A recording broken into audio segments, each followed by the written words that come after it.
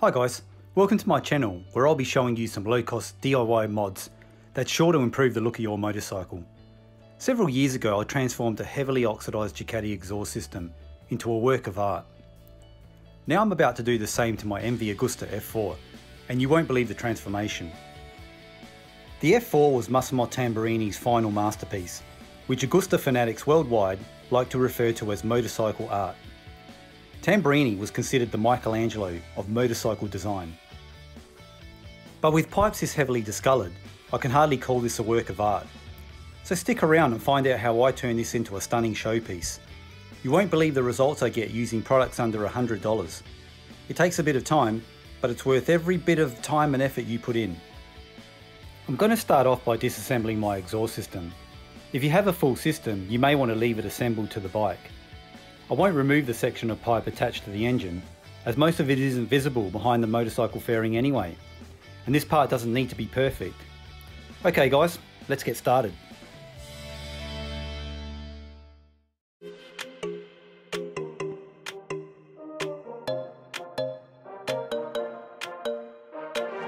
Let's just do what you want to. Please don't be polite, cause I like your attitude.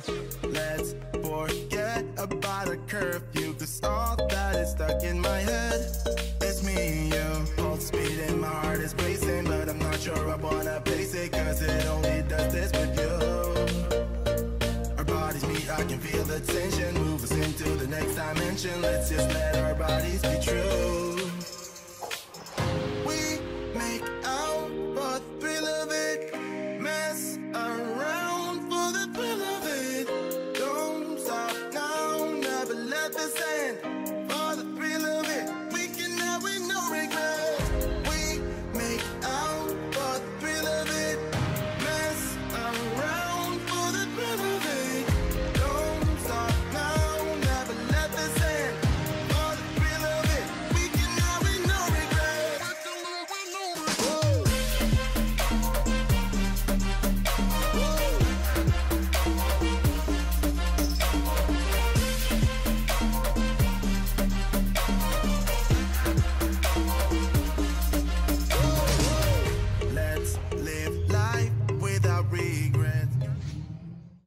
Now let's take a look at the products I'll be using for the job. I'll be using small polishing and buffing wheels for those hard to reach areas on the bike, and various polishing and buffing compounds. I'll be using a large polishing wheel, a large buffing wheel for the bench grinder, then I'll be using autosol metal polish for the final polish. And you can use some high temperature gasket maker to seal the pipes when it's time to reinstall them. I'll also use some citric acid to passivate the surface, but more about that later. So there you have it, under $100 to make your bike look amazing.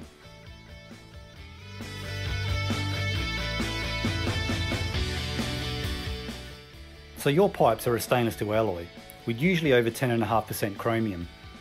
After manufacturing, your pipes may have been cleaned or pickled to remove any high temperature scale and low chromium layer of metal from the surface by chemical means. You see, the iron molecules at the surface of the metal oxidize to form corrosion. By removing the iron and leaving chromium molecules, the chromium reacts with oxygen to form a strongly bonded surface layer of chromium oxide, protecting the iron in the steel from oxidation. So after pickling, your pipes may have then been passivated. This is a treatment of the steel surface, usually with an acid, to remove contaminants and promote the formation of the passive chromium oxide film.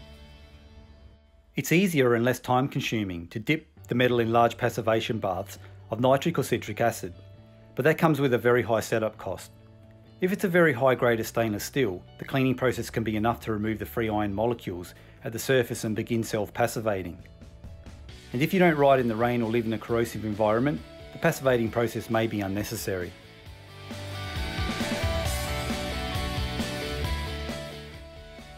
Start by cleaning the polishing wheel with an isopropyl alcohol and water mixture and a nice clean rag.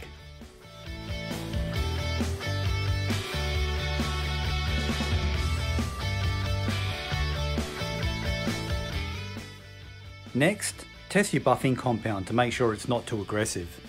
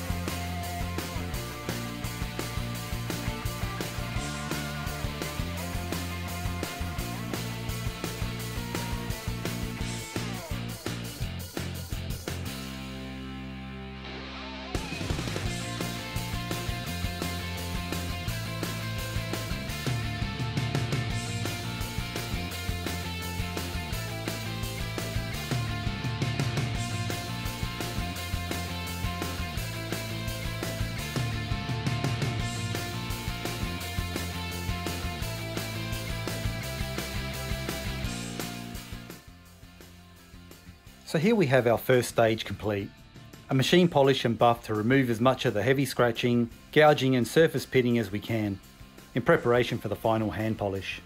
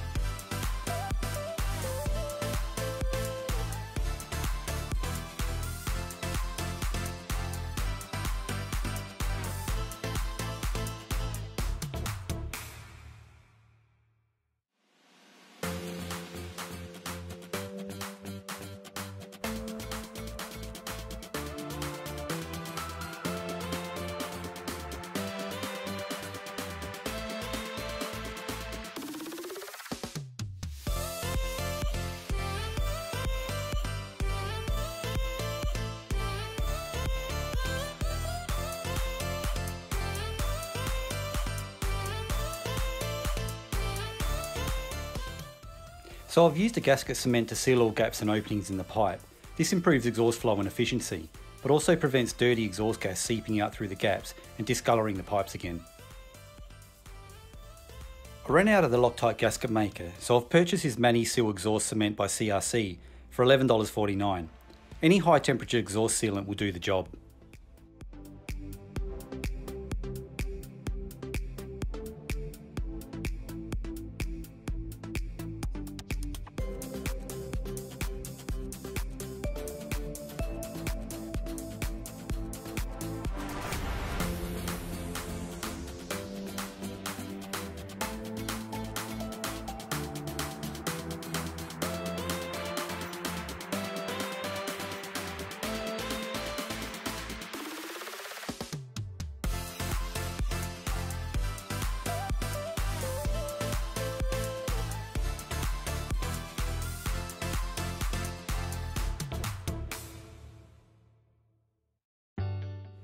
So here is the final result, guys. As you can see, it's not an easy job, but just take a look at the difference.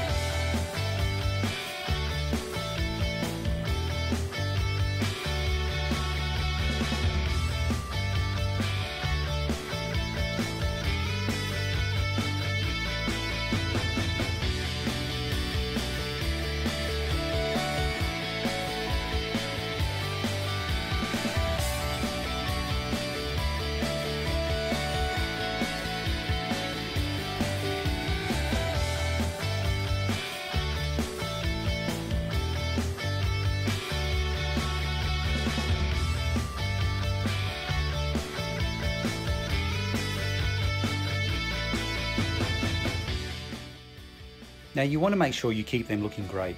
I suggest a quick polish with Autosol every 6 months or so, depending on how often and where you ride your motorbike.